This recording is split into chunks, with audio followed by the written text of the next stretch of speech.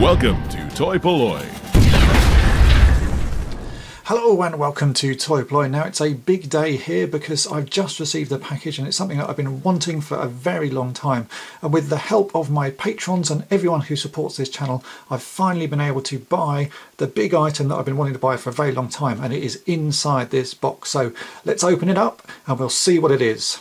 So as I say, this has been a long time coming. I've been saving up for this for over a year, and it is with the help of the people who support me on Patreon that I've actually been able to finally buy a big new item for toy-polloi. So if I just cut the sides of this box and then cut down the middle, you'll be able to see what it is. Now, as you know, I do run this channel on my own, and it's just me here recording all the videos, and I don't have the most amazing of setups, but this should help improve my recordings. And it is a brand new video camera. What I'm recording on here is an old second-hand camera that I was very kindly given by my father, but it doesn't have separate microphone inputs or anything like that. So I've been saving up, and this is what I bought. It's a Panasonic HCV770, and it has everything I need to do better videos, including a microphone input. So let's open up this box and we'll see what the camera looks like. So again, just got to cut the little tab on the back there. Should be able to open that up. This is a brand new camera. Well, I say brand new, it's brand new to me. This camera's been out for a few years, but it's one that I've been eyeing up, and it's the one I've been sort of trying to save my money for.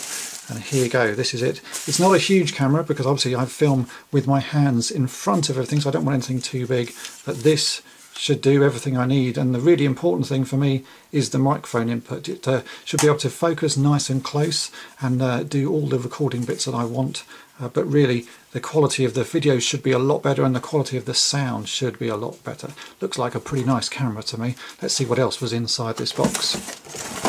It should have things like leads and cables and all sorts of stuff. So we do indeed. We've got the obligatory power lead, we have the battery pack and some other little fixing bits, and the lead to plug it into the USB.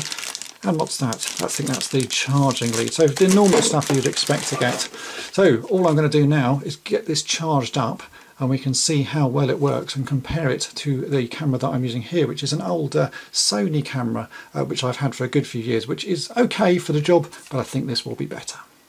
So here we are. This is the first bit of footage ever recorded on my new camera, and this is my old little Sony Handycam, which will now get used for sort of B-roll footage. I'm going to try and do extra bits of filming as I'm filming the main videos, using a second camera just to get some different shots, and if this works it will be used in future videos of mine. But really the main thing I wanted was this camera, which has a separate microphone input and should hopefully have better quality videos and better quality for when I zoom in close, so you'll be able to see more details in what I'm doing with my hands and all the things that I'm fixing. So now all I've got to do is really learn how to use this video camera to its maximum. It's got lots of new features and lots of things that I've never had before, but really it is just a video camera, so with a little bit more practice I'll be using this in some future videos. So again, a massive thank you to everyone who's helped support me at toy-polloi, and this is the first big development in new and exciting videos for the future. So thanks for watching.